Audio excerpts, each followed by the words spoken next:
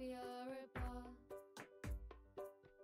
but I'm here for you, my friend.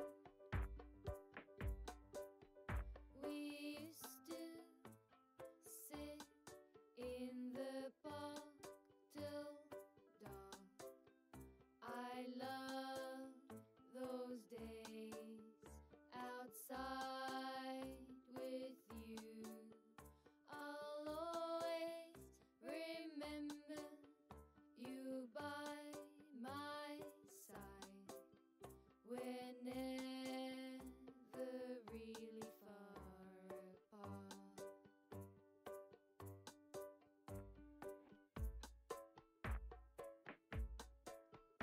Life is hard as we know it, but I'm here for you, my friend. In troubled times we are apart, but I'm here for you, my friend. Remember now to smile, remember now to laugh. It won't be long till we meet again. Remember now to smile, it will only be a while. Soon we will meet again.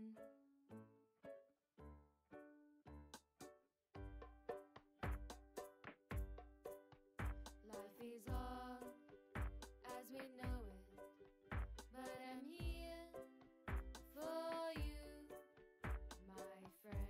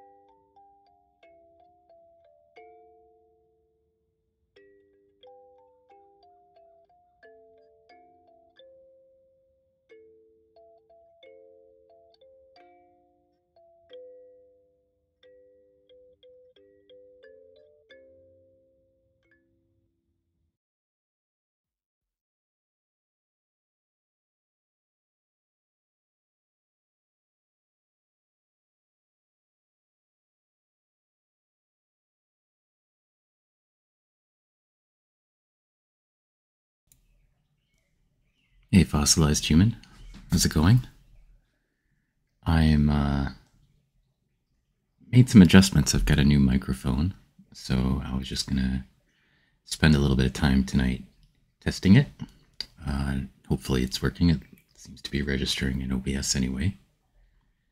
And also played around a little bit with my camera settings. I realized that when I was streaming before, the quality of the image coming out of my camera is not quite where I could put it if I wanted to and still have it look pretty good, I think. So just played around with it a little bit to try to see. Hey, Quiglius and Sarah, hello. It's nice to catch you at the graduation there, Sarah. I don't think you saw me sitting in the audience, in the faculty audience, but it's kind of cool to get to watch you walk across the stage. So that was neat.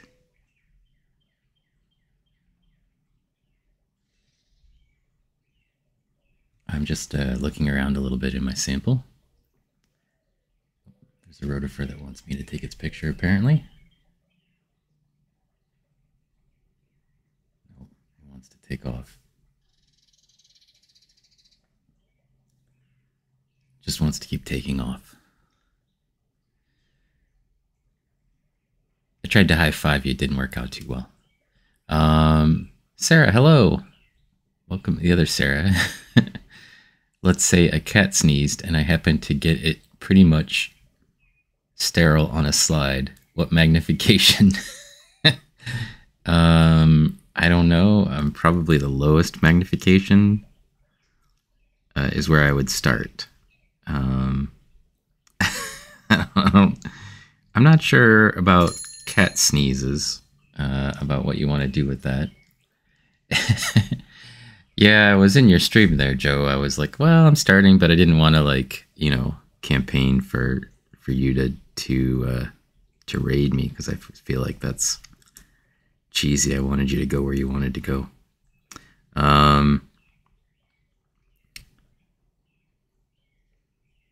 I suppose I could have told you I was going to start soon, but I don't know. I've got my own crowd. It's fine. There's a little nematode worm. Well, it's a rather big nematode worm, actually. Let me see if I can adjust this image just a little bit. Because I'm 80% of the way to sending you that for the SEM and just like find everything. Yeah, that's Sarah. Sarah Lasaurus is a PhD student at our university. So this nematode's really kind of squirmy. They always are. I'm not sure I'll be able to get. You can see it's been eating something golden in here. Hey, studio. Welcome in. Yeah, giant nematode. Yeah, Dr. Sarah Lasaurus. I mean, she's already had her doctorate for, I don't know, 2 months now or something. A month now. But officially, the official walking across the stage and getting the not degree certification. That's a big elegant worm. Oof. Oof. Yeah, the ceremony. That's all we did. Yeah. It's too many Sarahs in the channel right now. All right, so sorry, hopefully the sound is good. This is my new microphone. And so it should be maybe a little bit clearer. I played around with the settings for a little bit, but not exhaustively since I just got it today. And I'm trying to find where that worm went. Seems like a little too big to just disappear. And then I can play with these settings just a little bit here. Yeah. Darken them. Sounds clear and good. Okay, good. I'm happy about that. I mostly got it for a couple of reasons. One, just been using this sort of janky. Well, it's not janky. It's like a $40 microphone that we got for recording lectures and stuff when we sort of hit COVID a couple of years ago, and I've been using it for streaming as well. There's a bunch of Vorticella in there. Everything's in the middle of a pile of junk, so I'm going to try to move around the outside edge here. And then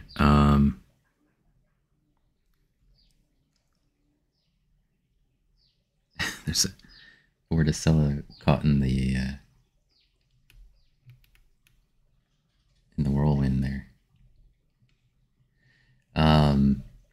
So I thought, oh, it's probably time I should probably like upgrade to a real microphone. And also I think it's got better sort of noise canceling stuff for like it's got better control over sort of how you want the setting for sound to go. So I can set it up when it's outside and I'm doing bird streams so that it's surrounding, like surround sound, like it gets everything from every direction. And then, hey Commander Shiffard. And then when I'm in the SCM room, I can set it up so that the microphone has a very narrow sort of field of sound, and I'm looking forward to that because I think it might actually cut down on some of the surrounding noise. And then I also got like a little covery thing for it. It's just the Yeti, whatever the X, the top one from Yeti is. So you get the blue Yeti X. So since I'm not singing into it or anything like that. Are they bioluminescent? No. I've just been playing with the camera settings a little bit as well. So everything in here is blue, a little bluer than usual, just from contrast settings that I put on it in the camera, not in the actual microscope. Everything in the microscope is always a little bit clearer than it is for you guys. So on my end, it looks very good. And then on stream, it's a sort of different picture. So also, I think that there's a little bit of water on my objective as well. So hang on a second. I'll switch out to the 10x.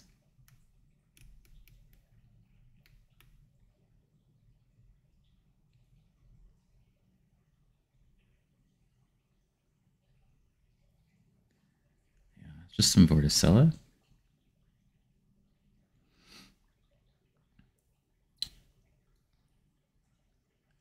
Some of us study liberal arts. Yeah, it's a pretty little landscape. I can also, when I switch to the 10x, I can pull this contrast up a little bit harder, actually.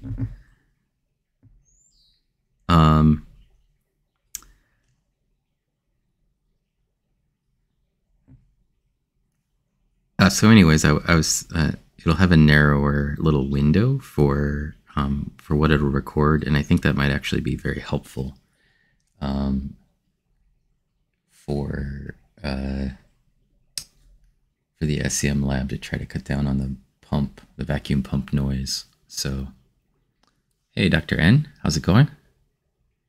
We're just looking at a little pond sample today from my backyard, and I just am working on testing out some microphone settings and playing around a little bit with my camera settings to try to improve I picked a different sort of speed and resolution. What is that thing? The thing that's in here right now is it's a Delaware rotifer. So the rotifer, she's a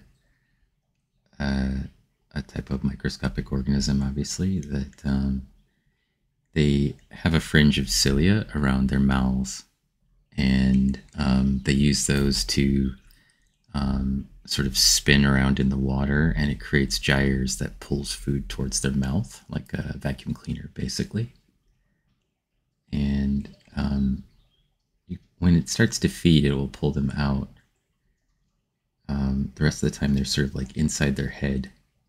The feeding apparatus is called corona. It looks like maybe this one has an egg too. And then it's kind of waving itself around. It's attached. It's not attached to a stalk. That's actually like a foot with little toes. And the thing that you see sticking out is like a sensor at the top. It's like an antenna, and then it has sort of a mouth part that's sticking out there. It's got some personality.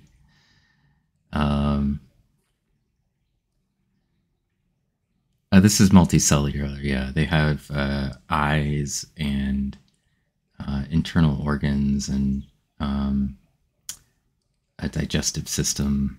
So, there are some things that are basically this size that are single-celled, but this particular little thingy, this lady right here, is multicellular.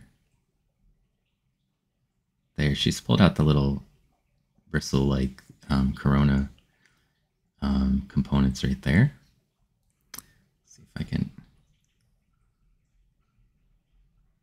switch the field of view so it's a little bit darker.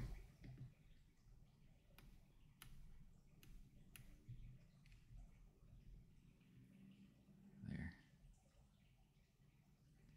Now you can see she's sort of spinning the water around and pulling it in towards her mouth. You can see the particles actually, if you look closely, in front of her.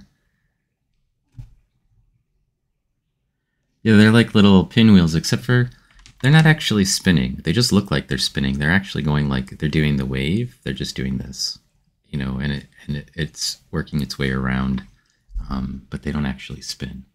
They just look like the head of a vacuum cleaner, basically. So I'm going to leave this on here for a second, and then I'm going to terrifying. Well, if you were very little, they would be terrifying. I need to get some chem wipes and see if I can get the little bit of water that's on the objective off so that I can switch it back to 20x if we want to look at stuff at a higher magnification. So hang on a second.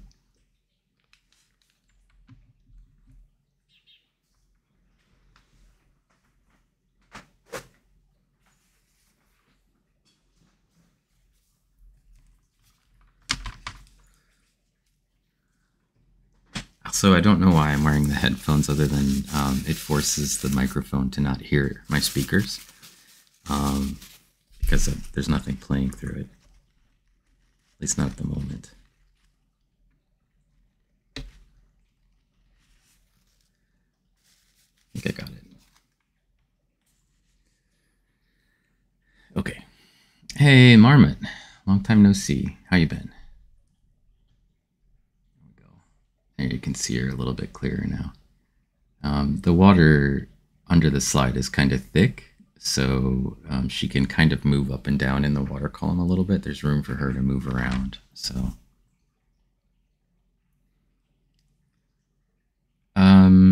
fossilized human, you can buy. I'm only looking at stuff actually at about 10x, which is a really cheap lens on my microscope.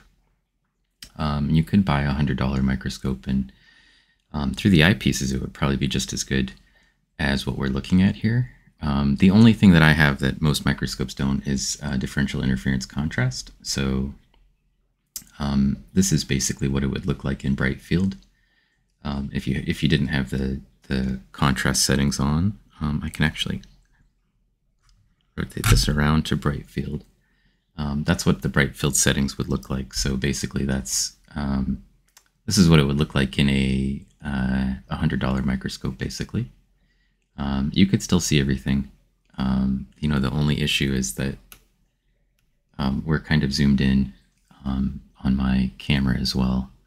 But yeah, for most, a student microscope is pretty good. The optics are pretty good. And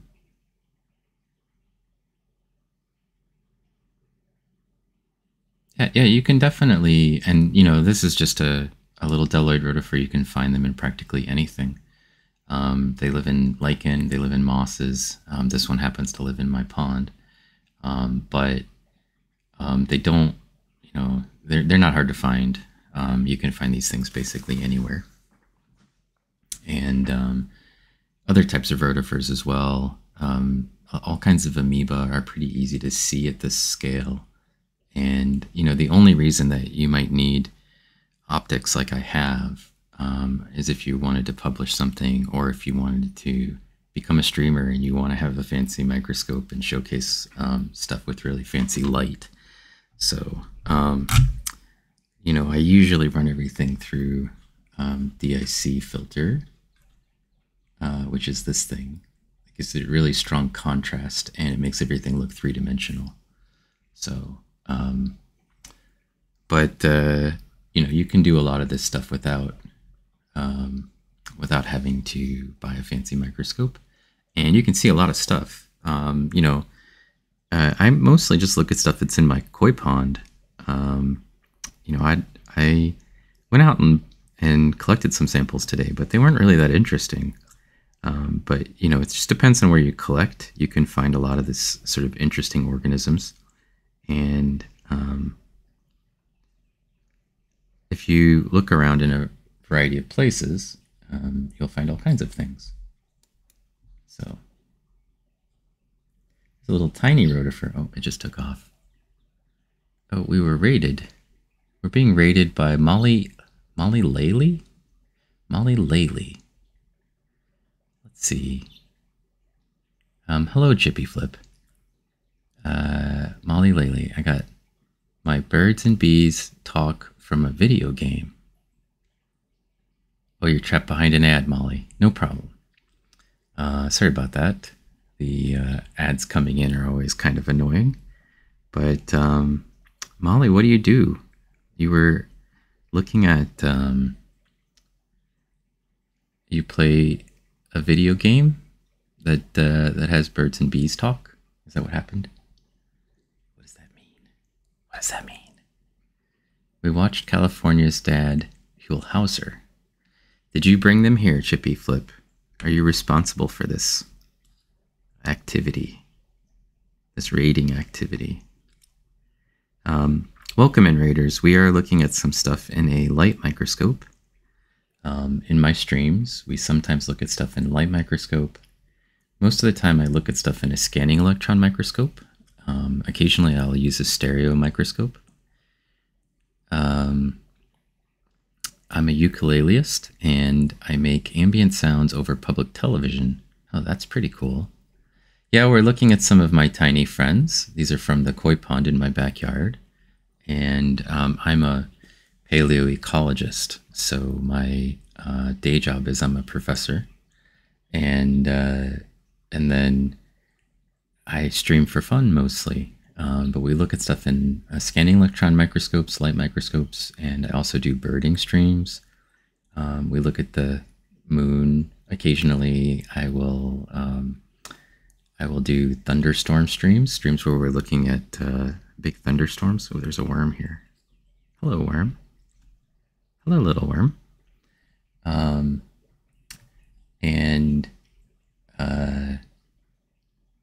So birds and nature basically is my, I'm a naturalist as well as a scientist. So we will sometimes look at birds or thunderstorms or the moon, or just the head end or the tail end.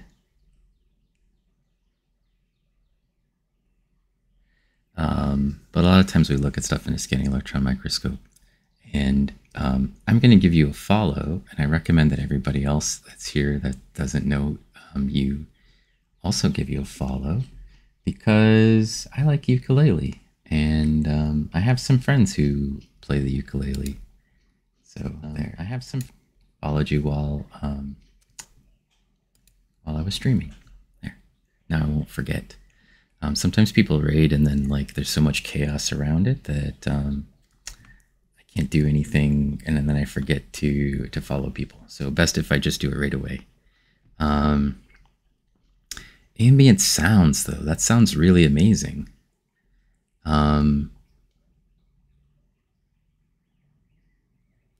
Is there a lunar eclipse coming up? What if one day you zoom in and you saw, if I zoomed in and I saw Radio Joe, then that would be pretty spectacular. Oh, this is the head end up here. I can see it has little eyes. It's digging around in the sediments. It's looking for something to eat. Hang on a second, I'll zoom out so you can see its whole. Here's the worm. There's its eyes. You see it has little eyes?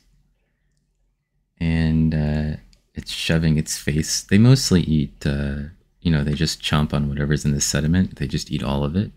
Yeah, solid sediments. Exactly. But I've got a lot of musician friends, Molly. So looking forward to hearing what you do. And if you're coming and you're bringing Chippy Flip with you, I know it's probably going to be good because Chippy Flip has good taste.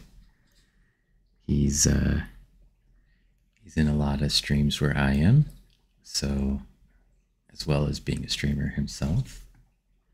So I know that he's going to only bring in good people to my stream. Hopefully I warned you in advance we might be looking at little friends. So this is what's called an oligocete worm. I found you through Mind of a Snail, which I found through Chippy Flip. Yeah, Mind of a Snail is good friends of ours. So, and they'll stream tonight, right? I think they stream, unless they're on break again, stream on Sunday nights. So, and I was on their show as well. I did a little cameo for one of their Sundays, and I think we looked at actual jam under the microscope. We jammed on the microscope while they jammed. While we jammed. All right, Studio. We'll see you later. If you guys aren't following Studio Cornix and you like microscope streams, you might give her a follow. She's also just recently upgraded her camera system, so we're looking forward to seeing what she comes up with that. But Studio Cornix is an artist. She does microscope stuff, and then she actually will stop and draw many of the algae that she sees and other organisms.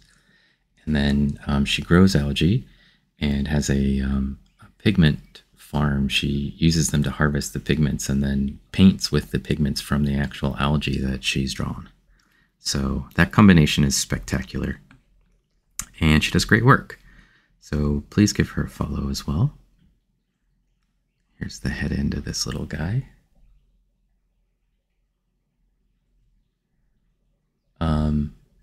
And I've also recently been doing, well, sort of on and off, I do some woodworking streams. So I also make some instruments like shakers and not ukulele, but I could try kalimba, and I'm working also on a tongue drum, which is a wooden tongue drum, not the metal kind. But all right, let's leave this worm alone for a little bit and go look around and see what else we can find. Yes, and I'm planning on making, I think my next ukulele will be for our friend Asymmetric Soul here. So also, if you're not following Asymmetrical Soul, you might give him a follow. I have a lot of musician friends, and you know, they do great stuff. Here's another little worm. This is a nematode worm. This one's actually quite large.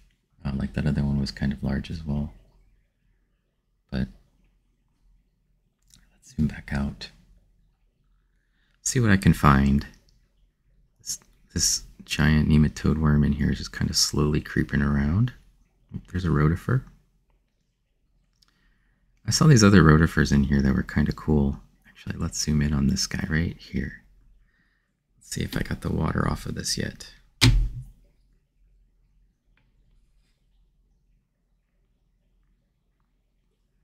All right, I took us up a level of magnification. And anonymous cheered 1 bit. Thank you for that. Here you can sort of see the cilia. You can see the top of it. It has a little set of cilia that is also spinning, similar to the way the rotifers was. This is Vorticella, and the one behind it here is also Vorticella. Recognized by the fact that they live on a stalk. They don't have to be on a stalk. They can detach themselves from the stalk, but the stalk can actually contract. So you gotta head out for pizza. All right, Commander Shafard, we'll see you later. Thank you for hopping in and hanging out with us here while we looked at some stuff in the light microscope and tested out my new microphone. It's nice to see you. I'll probably see you around hitting things with a wrench or whatever it is that you're doing on the video games you're playing. Thanks for dropping by.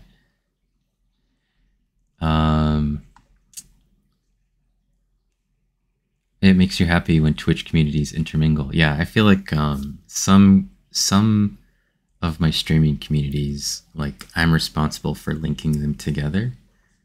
So I really like that as well. Like P-Chops and Mind of a Snail. Like P-Chops didn't know who Mind of a Snail was, and I was like a fan of both of them, and I was like, P-Chops, you might want to check them out.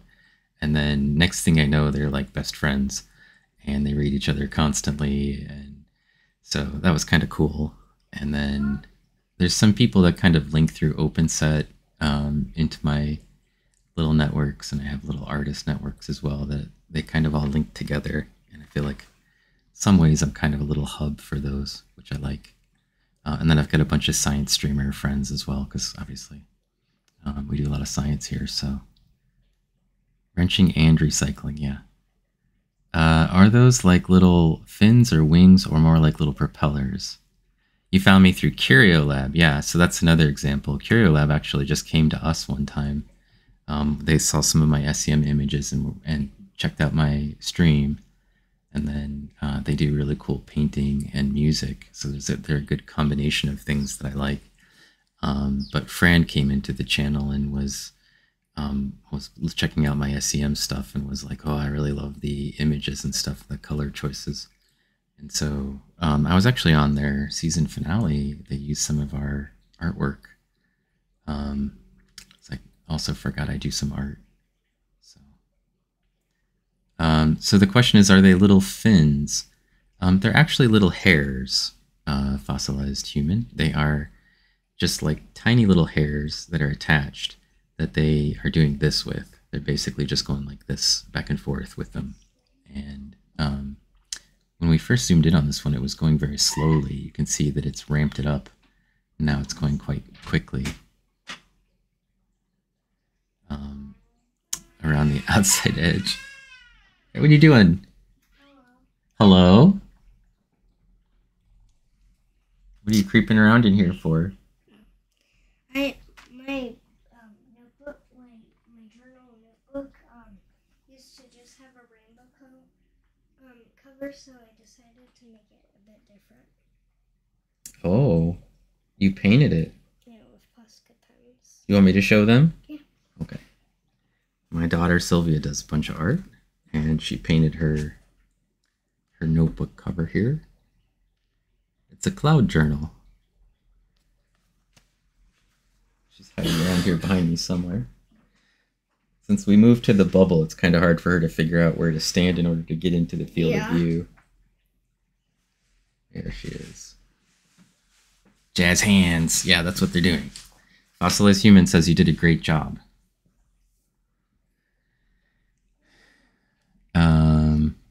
Thanks for the follow, Lord Zerano. Why wait around for a rainbow when you can just draw one? That's a good attitude, coming from asymmetric there. I see there's a bunch of stuff moving over here, which means there's probably another worm. Or maybe it's just attached to the first worm. Oh no, there's another worm. This one's bigger than that one. Oh, you can see he's munching on stuff. Oh, hang on, let me zoom out. Oh. He disappeared. Took a couple of bites of that sediment and then just backed out. Hello? You want to make a decision and stop going back and forth?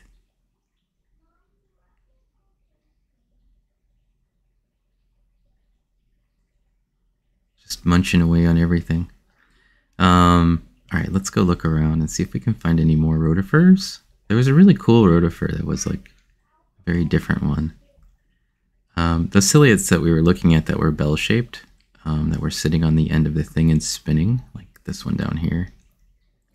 There you can kind of see the hairs right there. Let's see if I zoom in. There you can see them.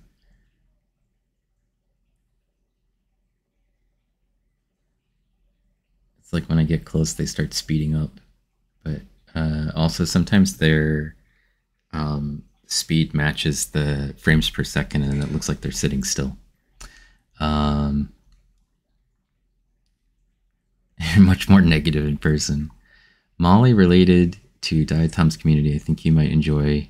Oh yeah, Hannah Rebecca. So if you're not following our friend Hannah, you might give her a follow. And also my friend Mel, who is here as well. And she also plays the ukulele as her primary instrument, so ukulele and piano. So I think you'd like both of those. And might be a good idea for her to have some ukulele friends. So ukulele playing friends. These things that are, let's look right here. So just for clarity, most people probably don't know what a diatom is unless you've been in the channel for a long time. If you're a regular, you're probably tired of hearing about them, but diatoms are this thing right here. It's a type of algae. It makes the silica skeleton, and this one lives on a stalk. So it's actually extruding some stuff out of one side of its skeleton. So that's a single-celled organism. It has a silica cell wall, and then on this end it has sort of like a salt and pepper shaker thing called an apical pore field, and it exudes out this thing that it's using to live, to attach, to live on here. Orchestran, hello, welcome back. You play piano, but you don't play ukulele. How do I keep doing shoutouts without typing? More Leorn. Yes, I am a wizard with Leorn board, and I often stream with no helpers to help me. So I have just built-in tools for shouting people out without typing anything. One of them is buttons. So like we have Radio Joe in the channel, so I can just push a button and it'll shout Radio Joe out. So those are easy. And and then I have some that also will detect when someone comes in. Yes, there you go. You say hi and you get a shameless auto shout out. Perfectly, Dr. WD40. Well done. Those are the other type of shout outs that I have. So I just put all the people who regularly visit, who are streamers or friends of our channel, like Dr. WD40 here, into an array. And then my Leorn board checks when somebody chats if they're in the array, and then it reads from another part of a different variables array what their shout out is. So everybody gets their own unique shout out. And then it does it once they've been shouted out once, it basically just has a little binary switch. It turns them off so they can't constantly be shouted out every time they come into the channel or whatever. Which is nice. It's nice because I don't have to type it, and the people who regularly come in can get a shout out. Shameless as they like to be about it, it's fine. It's easier for me, and I mean, and then all I got to do is update the array a little bit here and there. So actually, I like it a lot better than using, so I have a bunch of custom shoutouts that I was doing through the bot, but end up making like a command for every person. But now I just do all of my shoutouts through Leorn board. And so like if I do a shout out for somebody like just with the SO buttons, like if there's somebody who's in the database already, like Pacific Plankton, I can type it and it will read from that same array, grab her shout out, and then spit out a custom shout out for her, even though I just typed SO. So instead of doing just like the regular one, and if it's somebody who's not in the array, like Orchestran here, then they get the generic one. So because I don't know anything about, well, I mean, I know what she does, but because it's not in the array yet, then can't be updated. All right, so enough about Leorn board. Is it silica skeleton like a glass shell? Yes, fossilized human. That's exactly what it's like. It's it's actually opaline silica, so it's hydrated silica, but basically like a quartz.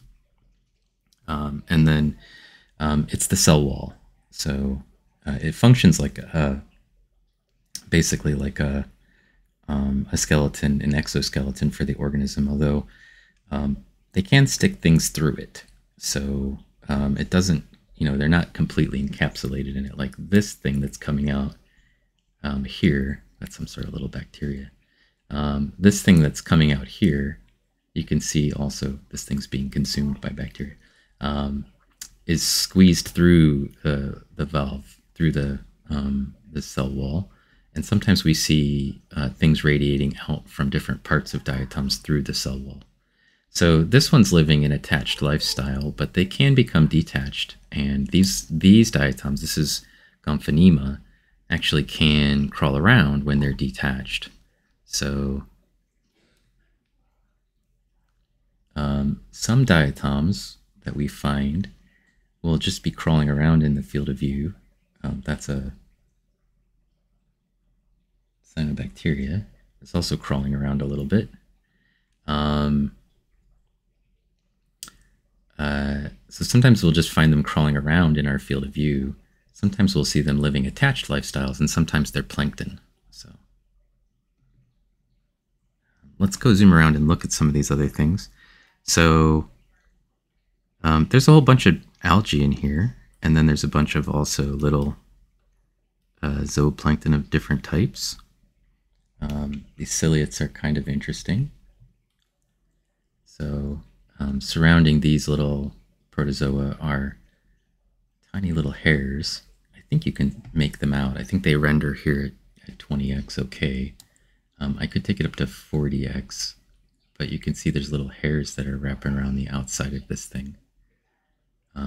Usually there's a single row or sometimes two rows of little hairs that they use for movement.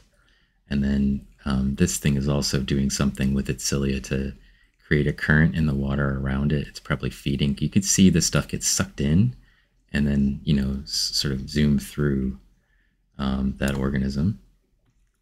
It's really small. Let's see if I can take it up to the next magnification and still keep it in the field of view. So when I increase the magnification, and when I zoom in it'll be even bigger, but I also need to make a slight adjustment on my end.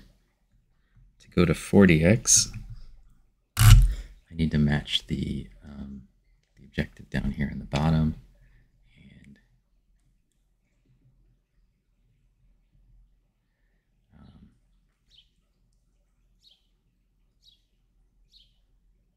zoom out a little. There. So one of the things that happens, we can get closer to it so we can see a little bit better about what's going on in there, inside of it. But when you get really close, you also start to lose your depth of focus. So, you know, there's a trade-off in terms of how much of it you can see versus, sorry about that, I need to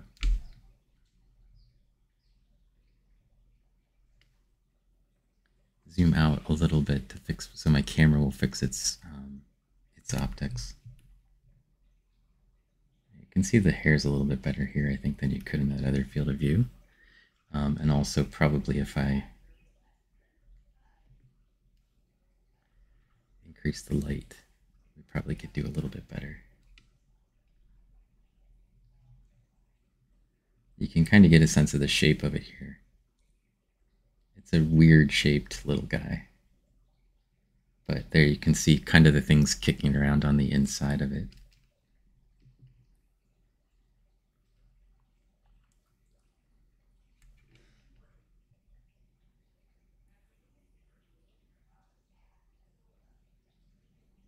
And the little hair sticking off of it.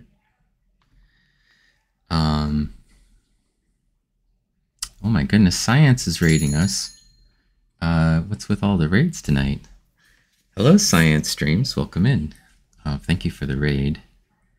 And welcome in, Science Stream Raiders. We are looking at some stuff in the light microscope. If you're not following our friends Science Streams, you should give them a follow. They do science communication, and it's a tag team. Two people, both with PhDs, talking about a wide range of topics. I think their topics for the weekend, this weekend, was biodiversity, and then Balint, also the one of the two team members there, does a lot of his artwork. I saw you were doing some art today. Put away your picnic and hide the sugar. You know, I worked really hard so that the ants couldn't get to my Orioles jelly, I had to come up with a clever workaround because they were getting into the jelly for my Oriole feeder. You made a Doctor Strange version of Antonia. So Antonia is one of his characters, an ant, and they dress them up in all kinds of different outfits of wide variety of costumes. So that's cool. Welcome in. I'm sure that your stream went great. They always do. And we're just looking at some of these little weird critters from my pond. There's a bunch of these things. I don't know exactly what they are. Sometimes I'd spend a little time ahead of time, like trying to sort through my my samples and try to figure out what I'm looking at, and then ID it a little bit, because the protozoa are not my forte. As people probably know, I study diatoms, and the soft-bodied stuff, the first thing I do with a sample when I'm going to analyze the diatoms is get rid of all the organic-y stuff, so I can look at the silica skeletons without having chloroplasts or anything else basically blocking my field of view. So zooplankton and their decaying bodies, if there are any in my samples, are usually the first thing to be extruded or extracted. We put hydrogen peroxide or nitric acid into the sample to try to get rid of organic matter. Uh-oh. That worm, there's a worm creeping over here. Hang on, I'm going to zoom out a little bit. There's some Vorticella. These ones I know what they are. That other thing might be a detached Vorticella. Sometimes when they detach, their shape changes a lot. And so it could be that. Here you can see their little cilia are spinning like mad. They're bell-shaped. They live on a stalk. We zoom down, you can kind of see their stalks. And they can contract on the stalk. That's how you know that it's a Vorticella. So these are regular denizens of my pond. We usually see them.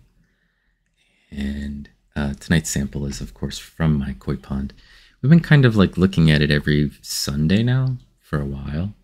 I've been doing sort of an evening Sunday stream where we will take a look at whatever's living in my pond at the time. Here for cheese. You're very new here, but this is good content. Wow. Well, welcome in.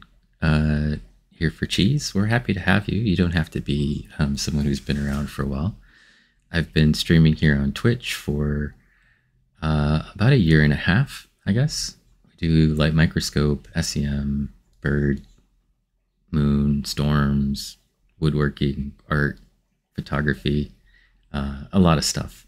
So, but Sundays, for the last couple of weeks, I've been doing light microscope streams, and then during the week, last week, I did a bunch of SEM streams, and a couple of weeks ago, Science Streams and I tag teamed, and I don't know if you came in with their raid or if you're just here on your own, but he was in my my channel, and we were talking about ants, and I had ants on the scanning electron microscope that he'd sent me. So V likes thing.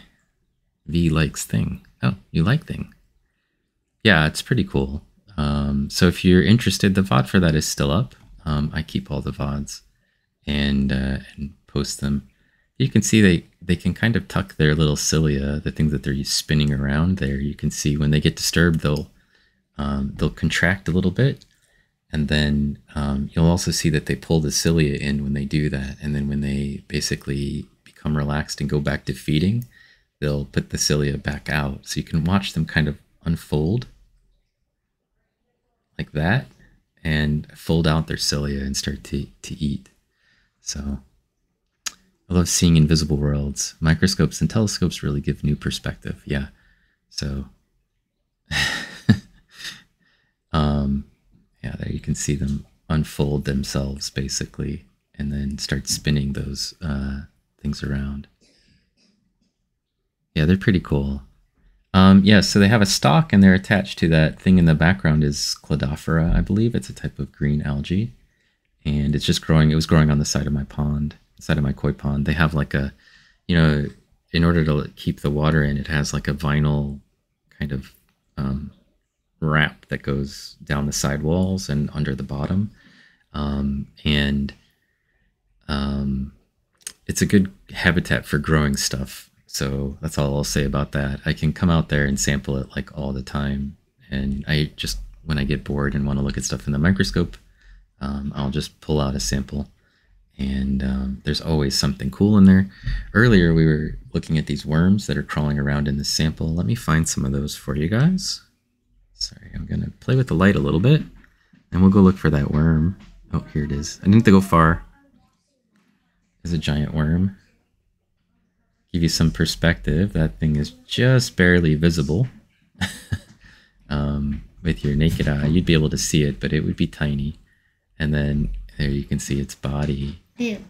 Boo. Are you trying to scare me? Okay.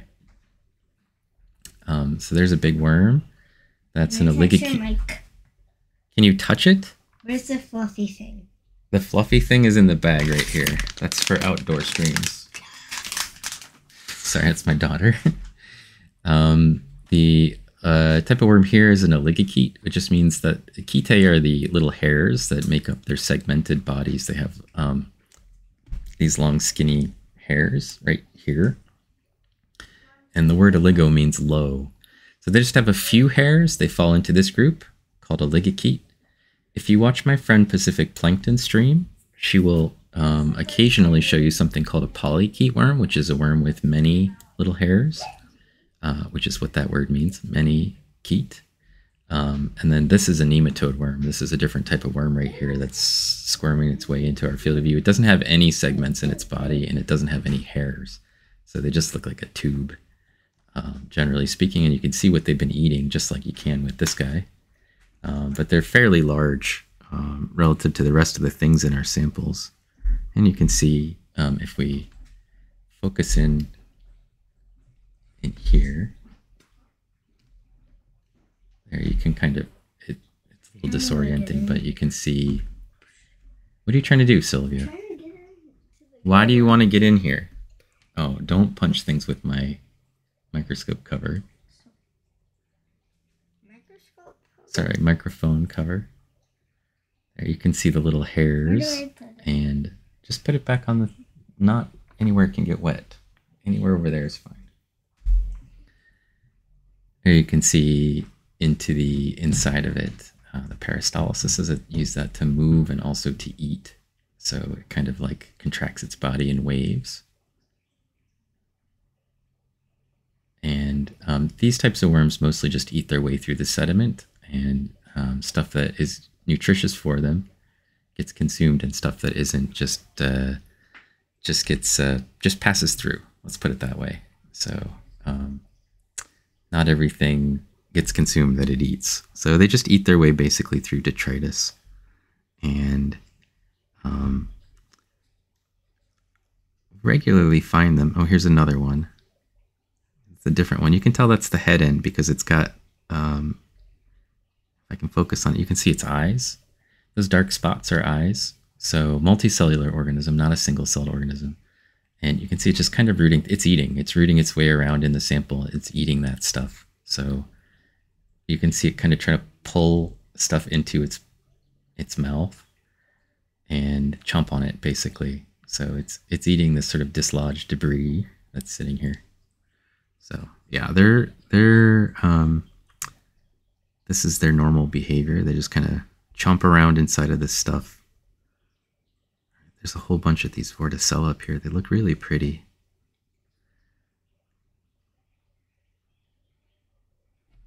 Zoom in on that. There you can see that it's unfolding again. There they go. Really pretty. And there's a whole bunch of them here. Let's see if I jump back out and I think I can, Oops, wrong button. Sorry,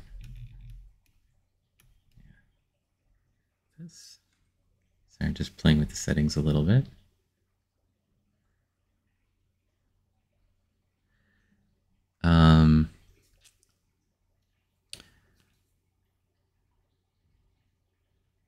Do they have eyes like we think of, or are they just light sensing cells?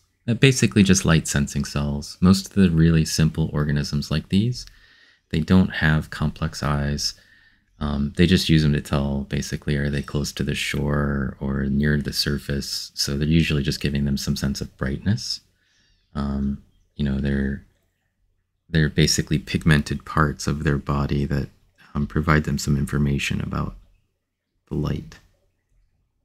So they're definitely not comparable to our eyes, where they actually can see well.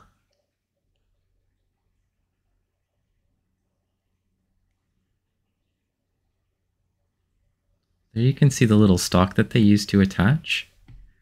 So, as I mentioned in Vorticella, we saw some kind of contracting, but here you can see this little cable, basically, that they have that they're connected to, that's connected to this algae.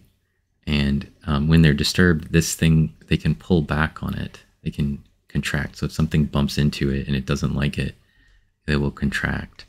And there's other things that look very similar to Vorticella that can't do the contraction thing. The other things, those are called epistylus. And then these ones live attached in a single set. So like for each organism, there's one cord that goes back. There's another thing that, there's another option for things that live attached, where the colony basically all lives attached together and they can all contract it, like a tree, like a tree that basically contracts. So everything is connected to everything else. So, are you looking for anything specific, or are you just browsing?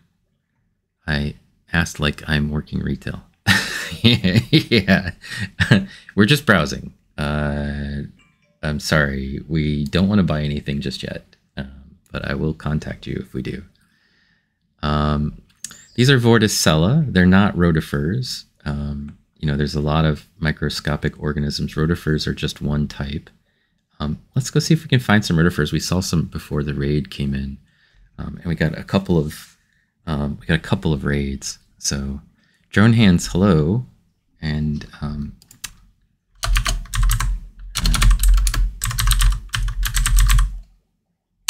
it's a shout out for our friend Drone Hands.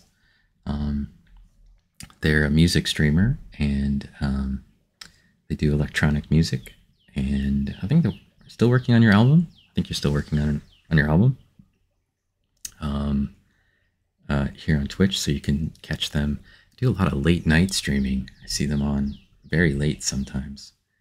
If I zoom in, you can see a lot of the details of the organism. As I mentioned, they're kind of bell-shaped. They have this attached connection that goes back to the cladophora, and you're right, they wave these things around and they basically pull the current towards their face, which basically allows them to filter feed. And you can see stuff being pulled towards their face right here, right? If I focus right here, you can kind of see that stuff is being pulled towards their face constantly.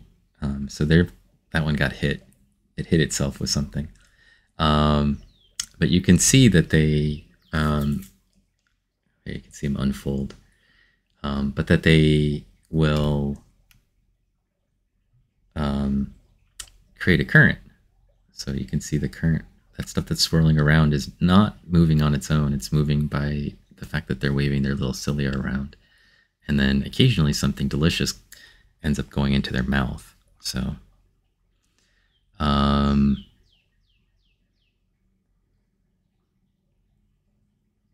to see. Let's see. Would you like an extended warranty on your diet? Exactly. Thanks, Chippy Flip. All right, let's look around and see if I can find us. So you can see some stuff caught in the current. Look at the stuff in here. Right here. It's stuck in the middle of all the currents and it's just spinning around in a circle. It's like trapped in a vortex from the Vorticella. Okay, I'm gonna zoom out. That's 20, that's 10, so we're way back out. So it's actually 100 times magnification. And I'm gonna play with the light settings again. There you can see they got hit and then they all contracted at once. We come back in here, we can look at this. You can see all the stuff swirling around their faces as they try to filter feed. And then there's a bunch of these. They are all over the place in here. There's our worms. Let's see if I can find us a rotifer. So the rotifers are similar in structure. They have actually a really similar shape, except for they have a foot with little toes that they can use to grab onto stuff. These things right here, see this little guy spinning?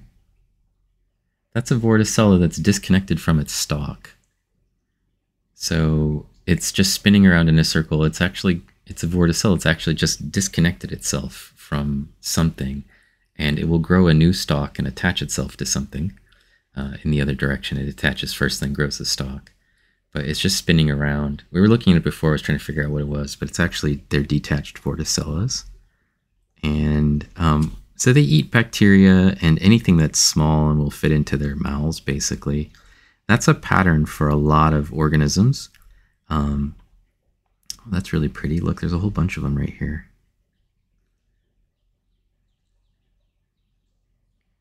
That's a pretty normal pattern for microscopic organisms. That they will, if it fits in their mouth, they eat it, basically. Fish are the same way. You know, like when fish are little, they eat little things, and when they get bigger, they start eating bigger things. There's a nematode worm. I think. Yeah, I think it's a nematode worm. It's creeping around right there. All right, let's zoom back out so you can follow where I am. Picture doesn't look great. Oh, there's a Euploides. It's another little ciliate in there. A couple of them. These are loose vorticella. There's a big old worm. There's a bunch of worms in these sample. I saw a couple of different rotifers. Worm. When we were looking around, they wouldn't sit still. They were just detaching their little feet every time I would get kind of in focus. Oh, while I'm here, these little things that you see that are in the background, these things here look like little spiny things. That's a type of green algae called Synodesmus. And they live in colonies, and they either have, they'll live by themselves, but they more commonly live in colonies of 2, 4, or 8. And they adjust the length of the colony based on the chemicals that are going on in the water around them. They can detect whether a bunch of Synodesmus have been eaten, and if they have a bunch of their friends that have been eaten, they will make their colonies longer. And they can tell, like, somebody's been eating a lot of Synodesmus. They change their behavior and they make their colonies longer, so it's harder to eat them. The longer they are, the less likely they are to fit into something's mouth. And so that's really their strategy for a defense against things like fish or zooplankton, is to make themselves longer. As a means to make themselves less edible. Here's a little rotifer. So rotifer's a little bit bigger than a vorticella, and then they have different body parts. So they have a similar shaped head that they can fold little cilia out on in here. And if we sit still and it decides it's comfortable, it might start to filter feed, where you can see the corona come out, and it has a little thing called an antenna sticking out here, and there's its leg, and it has a foot. Well, they call this the foot. It has 3 little toes that are at the base of this. Yeah, it'll just unfurl out of its head here a set of what look like vacuum cleaner bristles, and then it'll start swirling them around and use those to try to filter feed the same way. me see if I can get this into focus at this scale so we can actually get a little bit better image of it. There.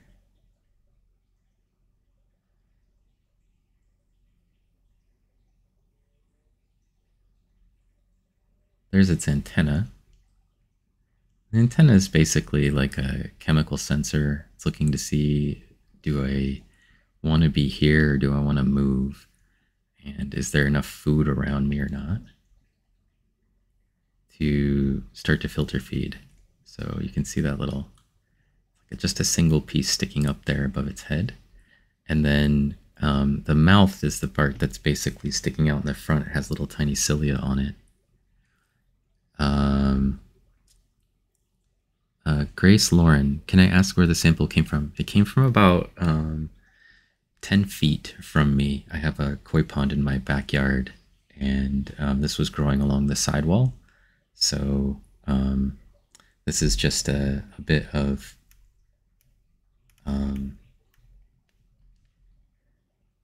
a little bit of a sample from my koi pond. Just I scraped some of the algae that was growing on the side into a bowl, a little bowl, and brought it in. So yeah, like a foot tail. That's a good way of describing it. Yeah, and they are, I think if they were bigger, they would be terrifying. Like if there was something that could just sit in a room with you and start spinning parts of its body and suck you into it, I think you probably would have a pretty crazy dislike for whatever that was. And, and it would be terrifying. So let's go see if I can find another one. That one's kind of stuck inside of a bunch of stuff. It's very frustrating because it is not trying to eat. There's a whole colony of... Oh, there's a little euploides. Let's see if we can get this to sit still long enough to take a look at it. So kind of like a little paramecium in a way. And they have these stiffened cilia that they can kind of walk around with. This one's also using it to pull food towards its face. You sometimes see them use the sort of longer, stiffer cilia to walk around with. They're very quick, so when they're sitting still, this is nice, but you can see it's pulling stuff. It hit itself in the face with an algae and scared itself and ran. There you go. Typical. That's the way that they behave. A lot of times they get hit in the face with something and they react by going, "What was that?" Even if it's something that they pulled towards their face. So there's a little baby worm. That one's that's its whole length right there, so it's not much. I wish I had a big feeder to pull stuff into my face. Yes. If you could just like inhale your chips, sit on the couch, and just like spin something that pulled the chips into your face so you didn't have to move at all. Oh, there's the other rotifer. It's a different type of rotifer. That one is really pretty. Okay, let's...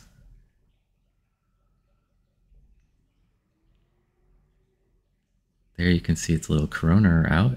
It's spinning them.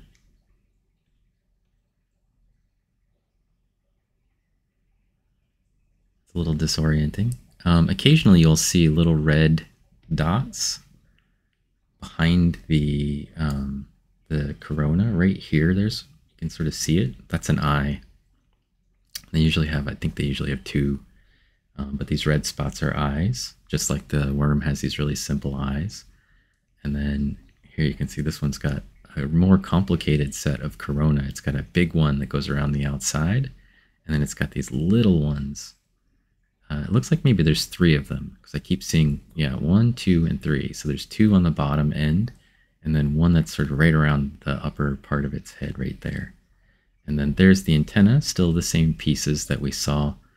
And the mastax is this part in here that is using, it's like jaws inside of its throat, basically. It uses to chomp on the food, and then that's its stomach right there. So whatever it's eating gets pulled in, and it's pulled through its body. And let's zoom back out a little bit. You can see this one is similarly attached. Let's take a look at its little, while it's sitting here. Let's take a look at its little foot. So it's attached by its foot tail thing. And then those are little toes. So they usually have 2 or 3 little toes that they can use to grab onto something. And I think in this case, it's actually grabbed onto the cover slip because it doesn't seem to be anything around it. So I think it's actually just using the cover slip as its base. And it's just it has attached itself to it. And you can see how well it can pull stuff, right? Like from all over the place. And the shape of this thing is a little bit different than the shape of the other ones. This one just is sort of like a big, I don't know, it's shaped like a watermelon seed or something. And I think this is the first year. Last year when I was looking through the pond, and years before when I looked through the pond, I just saw the other type of rotifer. I didn't usually see these types. So I'm kind of excited when I find them. They're a little less common in the pond, and you don't find these things outside of the water, but it looks like kind of scaly in here, which I think is also pretty cool. Like this whole thing in here is kind of scaly looking.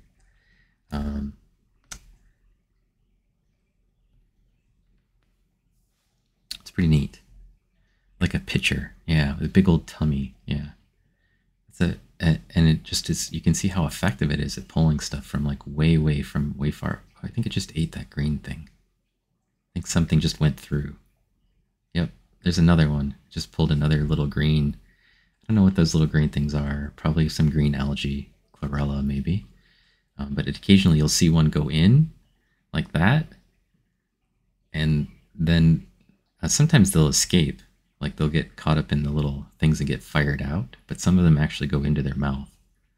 So some of those particles you see come in and then they just disappear because it's being digested. So it's being effective at eating stuff. So the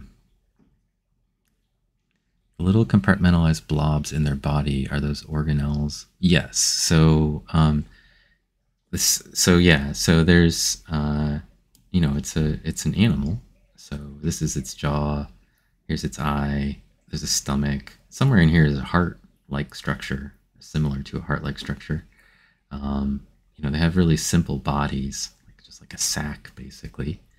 But you know, yeah, you can, if you just Google like rotifer organs or whatever, you'll see diagrams where they show it. So yeah, it's pretty cool. It's just like chomp, chomp, chomp, chomp, chomp, chomp. And definitely, what is this thing not zoomed in? It's a rotifer. It's a type of animal that lives in the water. If you want to know what the scale is looking like, it's like if you're confused by like how big that is, I do have a scale that would show us that. That's 1/10 of a millimeter, or if you'd like, that's 100 microns right there. And I can set it to move around. So like maybe you could have 3 of these in a millimeter, something like that. 2 or 3 of these in a millimeter in terms of size. So pretty small. In the scanning electron microscope, when we're looking at stuff in the scanning electron microscope, we usually find stuff that's about 1/10 of this. So in between sort of 10 microns and 100 microns. So this might be some of the biggest things we see in the scanning electron microscope often. And sometimes you can see their eggs inside of them as well. And we saw a rotifer before earlier today that had an egg in it. I'm not sure if that's what these things on the sides are or not. I'm not familiar with this rotifer very well, but most rotifer are female. The deltoid rotifer, which is the type that's not this one, was the type that we saw before, that have the long antenna and their body's a little bit more worm-like. those have been female, only female for some species. It's 10 million years of asexual reproduction. Only females have been born, and for some it's 75 million years. So somewhere in the range of 10 to 75 million years, they've been basically just producing females and no male. The female will lay an egg, which is basically a clone of itself, and then it'll just keep laying eggs and making clones of itself. So pretty cool.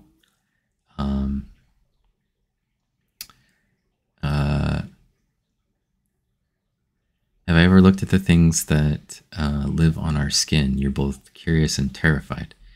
We have tried. So there are things called Demodex mites that live, basically at the cuticles of some of your hairs, especially your eyelashes and eyebrows. And not everybody has them. So yeah, the eyelash mites. We tried it, Roxanne. I actually pulled a bunch of my eyelashes out and some of my eyebrows out, and then like everyone in the lab tried it, and we couldn't find any. They have discerning tastes. You're right. I don't taste very good apparently, but they become more common the older you get. Like once you get infected with them, basically you're more likely to have them. So it could be that we just sampled young people mostly, but we tried to get some of the old professors in the department, some of the people that were like 70. We asked them for some eyelash and eyebrow hair so that we could see, and we couldn't find any on theirs either. So we tried looking at them in the light microscope. We tried looking at them in the scanning electron microscope. So haven't been very effective finding those mites. I don't know if they just don't like people from Indiana, or if it just so happens. Oh, look at this. Hello. That worm is like, is this where the camera is? Doopy doop doop. Just going to stick himself right in the field of view. There you can see they can kind of contract a little bit from the top view. That's kind of nice.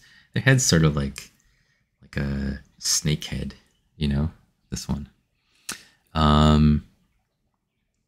Thanks for all the follows, guys. I haven't been saying anything about it, but Marcos Bena and 217 Bill and Grace Lauren and Here for Cheese and Krista Rock 88, Lord Zareno and Ken Copen and Tagoshi Naruta.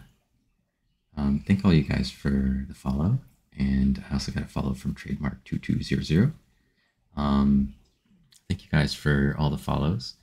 I think we're closing in on 2,900.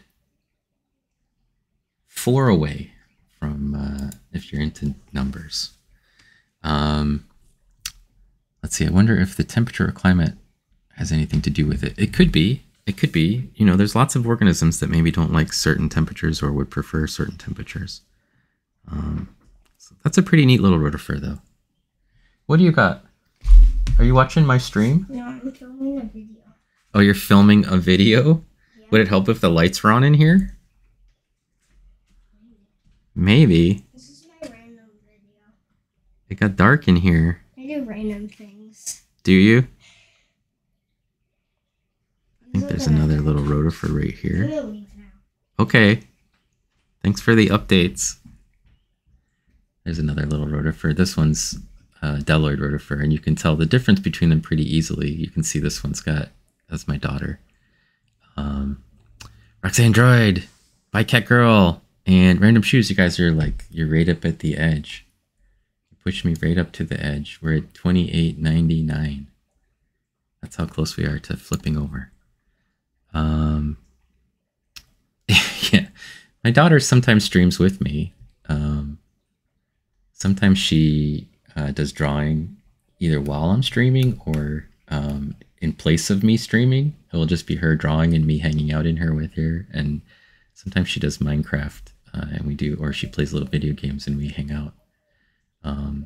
So I like to keep my streams mostly family friendly in case my daughter wants to join in or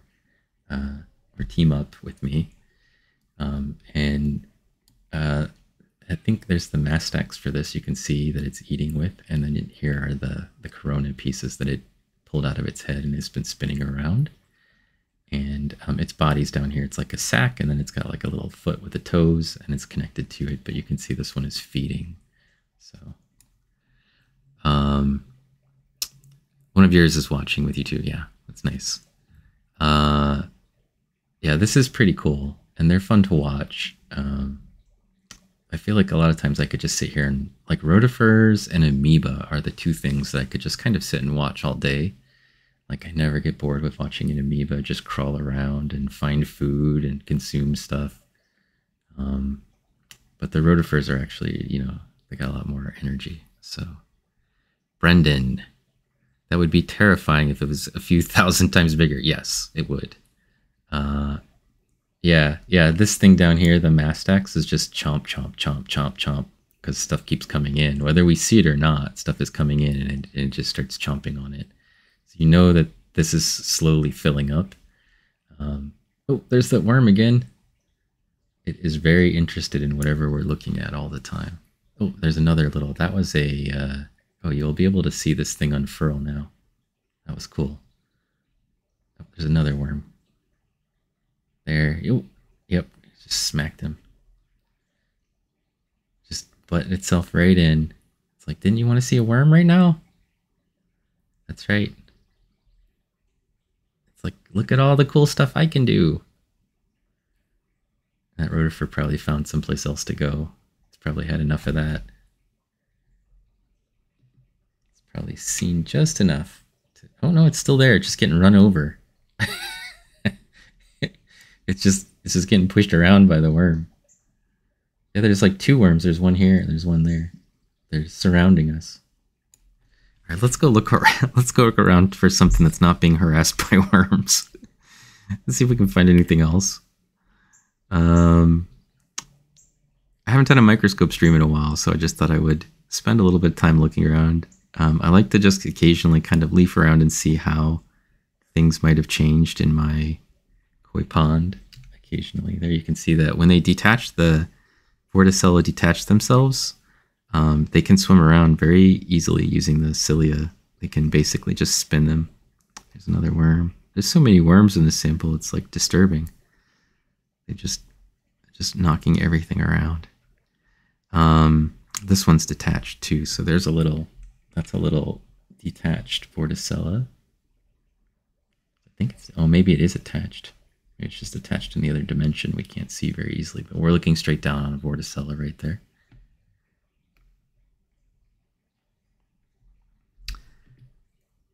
And let's see if we can find anything else in here hiding around. I wasn't planning on doing like a super long stream. I just sort of wanted to test out my new microphone. And then we got raided, and we got raided again. So here I am. But welcome in, everybody, and thank you for all the follows. It's nice. Like I said, I do kind of a really wide range of things. Almost all of it is nature stuff. So, Diatoms, hello. Hey, if you like what you see here, and you'd like to see some more microscope stream, our friend Diatoms is here, and it sounds good. Yeah, thanks. I like the way that the new microphone, I'm gonna have to go back and listen to it, but I was recording it a little bit just to sort of see what it sounded like, and it seemed like it was a pretty big upgrade. The new microphone's in part so that I can sound a little bit better when I'm talking, but also I think it'll be better for the outdoor streaming stuff where I'm looking at birds or whatever, because I feel like we'll be able to catch a lot more of the sound. And then also in the scanning electron microscope streams, I'll be able to cut out some of the pump noise a little bit better, I think. So we're just cruising around, trying to finish up what we have here in our sample. See if there's anything in here that I missed. I think we caught most of the big things, which are these giant worms, some Vorticella, 2 different types of rotifers, and some euploides, a bunch of diatoms. It's pretty much what we usually find. I haven't seen a big transition recently. Some of these Vorticella. Go. I love it when they all grow together like this. I think it's really, they're like a little community of really pretty little Vorticella. Yeah, there's a lot of them because this is just a sample where, you know, the Cladophora is growing on the side of my koi pond, and then we've got little Vorticella everywhere basically as a result. Are you getting ready to stream, Diatoms? If so, I can just bring people right over there. If you get yourself set up soon enough. Unless Studio is on. I can also check to see if she started streaming yet. I think she was planning on streaming today.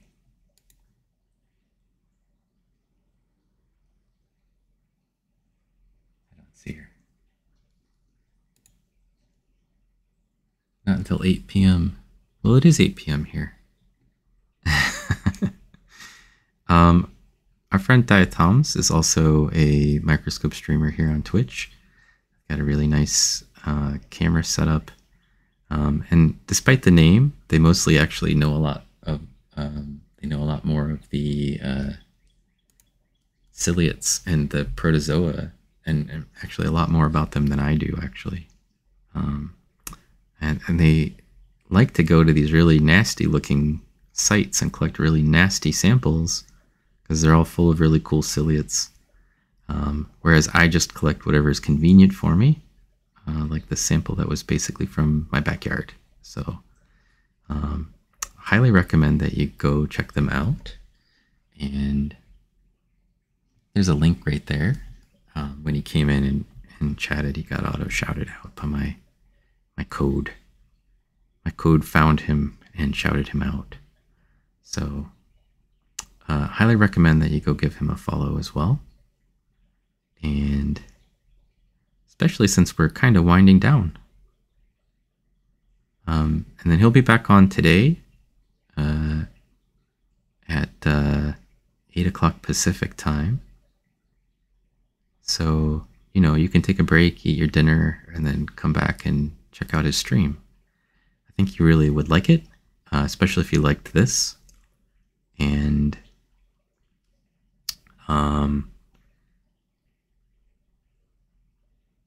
sometimes because they're on the coast, they can also look at marine samples, which I can't do here in Indiana. So that's also pretty nice. And I actually feel like there's a really nice, that's a detached Vorticella right there. There's a really nice sort of complement of people that are streaming with microscopes, and I have a list of them right here. So there's a whole list of people that are really good microscope streamers to catch. Everybody does their own sort of interesting components of those. I mostly am a specialist in diatoms, which we aren't really talking about or looking at much today, although we did look at some Gomphanema. And then Studio Cornix is a specialist in algae. So she knows the algae, especially the not diatom algae. And Del Maximum, he occasionally collects Hydra. He knows a lot about Hydra. Pacific Plankton is like our marine microscopist. She's almost always collects marine samples. And she knows all about the worms and the zooplankton, and really most of the plankton from the marine realm. And Diatoms here, as I mentioned, is kind of a ciliate specialist. He knows all the really rare ciliates pretty well, and or learns them sometimes on stream. And then Myco Learning studies mushrooms. Jolkson kind of just knows a little bit of everything, but also does microscope streaming. Volcano Doc usually looks at minerals, and a bunch of you probably came in with science streams, so you're familiar with them, but they spend a lot of their time on microscope looking at things like amber and ancient materials like with insects in them, and also they look at a lot of ants and stuff in the stereo microscope. and in the transmitted light microscope. Our friend Glorgana and Freckled Science, I think Freckled Science was on when I started, and Glorgana both look at insects a lot of times in the microscope, and Glorgana and Freckled Science both do like insect pinning, and then our friend Cyanophyte. So all of these people, I recommend that you consider giving them a follow, and just add them to your list of streamers that you track if you're interested in microscope stuff. I highly recommend all of them. Very friendly people, knowledgeable. Not all of them are scientists. Some of them are just naturalists, and I think that you can learn a lot from naturalists. So definitely worth checking out. All right, there's a bunch of diatoms here. These are all Gomphanema. This is Gomphanema johnsoni. It's like every year my koi pond is just like a monotypic colony of Gomphanema johnsoni. We see it in there basically just all the time. We've looked at some of these in the scanning electron microscope in an old stream. Put some of my koi pond samples up there. Let's see, today Diatoms is going to be looking at some beach tide pond samples. That sounds really cool. There's every time I stop, there's a worm that butts in. There's a worm butting in. It's another Ligochaete worm. Just zooming by, body full of things wiggling through. Okay, I think that's probably what we're doing for a stream now. I think the microphone's working well, and we got all the way through the sample. I could probably dig out another sample, but I feel like, I don't know, I've been streaming for an hour and a half. That's a good time for me to call it, because I wasn't planning on doing a big long stream, and I probably can't stream long enough to stick around until Diatoms actually starts. But I will be in Diatom stream if I can handle it. If I can make time for it, we'll definitely hop in and see what they're up to. So got a couple of really awesome raids from a variety of different people today. So I'm gonna put this up here. Maybe not birds. Maybe